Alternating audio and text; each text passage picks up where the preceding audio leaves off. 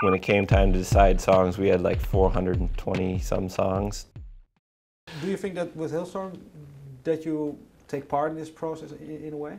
I hope so. I mean, we write our music can be hard and heavy, but I mean Lizzie's an amazing singer, you know, and it would be a waste not to. I mean, and she loves pop music too, and we have some pop songs on our first album, you know, so I don't see why not. I mean, it'd be fun on this next record we're getting ready to make it more poppy, but also heavier, you know, and try to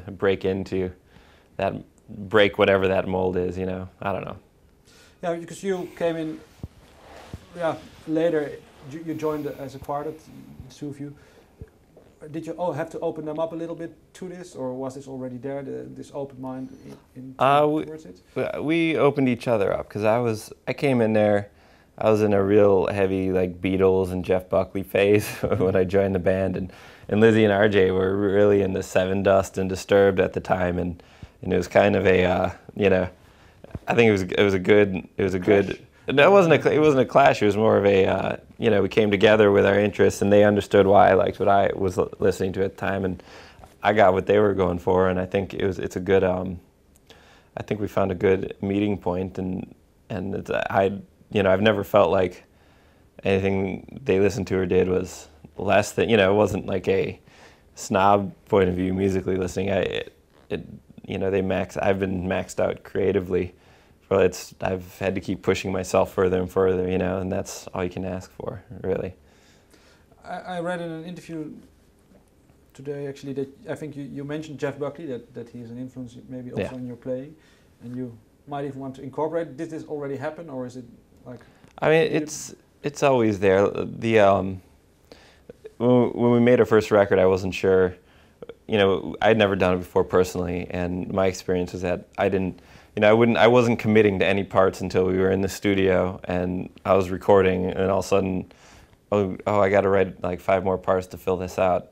All right, let's just do it, and whatever I came up with, which is mostly the solos and any of the guitar candy on top, it was kind of spur of the moment, and you know, just the music in your head, whatever comes out, and it all the Jeff Buckley I've listened to, the Beatles, you know, anything I've listened to is just swirled around up there, and what comes out is some absurd bastard, you know, of all that music. Because how does your writing process generally go? Do you each sit in your homes or wherever you are and practice or play some stuff and you bring it together, or sometimes is there a way that you usually do it, or the writing process? There's so many ways. I mean, there is no one right way for anybody, I don't think, and maybe some people find their way that works best for them, but so far we all write individually, we all write together. Lizzie has gone off and written with other people. We as a band have written with other people. But for other bands or for this band? With other for this band usually, but I mean, we had, for the first record, when it came time to decide songs, we had like 420 some songs to choose from. I mean, there's a ton. And I think some of the songs that Lizzie and we worked on for the first record have been used by, if they haven't been used by other bands, they were going to be used, but they're out there, and if we're not going to use them and somebody else wants them, they can have, you know, it's like, yeah, go ahead, we're not using them.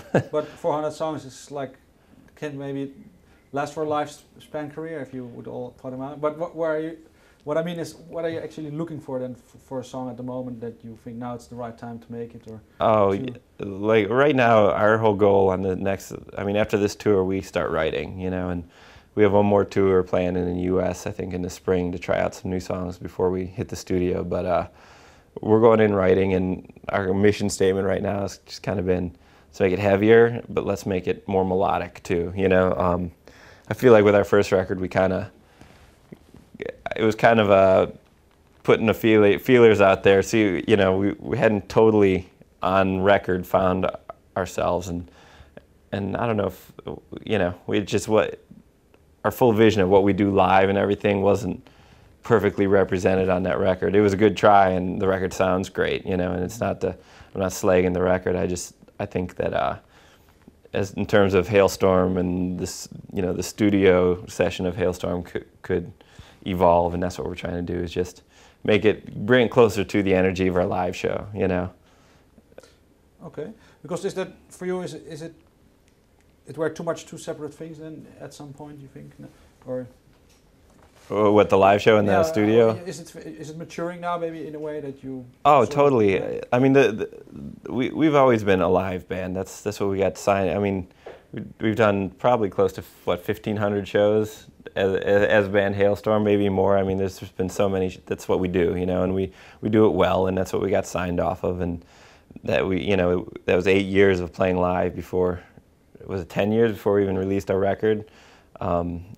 Of playing live, and so in the studio we're still learning a lot, and so much room to grow, you know, and we're learning a lot we have our own little studio now, so we're getting more experience with just that whole mindset, and every time we go in the studio we learn new techniques and new things. So But do you see that maybe next or in the near future that you will shut down the live playing a little bit to focus on this more, or how do you see that? oh, I mean, yeah, we're taking a few months off of shows just to focus on writing the record, you know, which is good. It's tough to write out on the road. So many distractions, and it's hard to just sit in one place and focus. Where once you get home, got a little corner and just go in there and you do it, you know.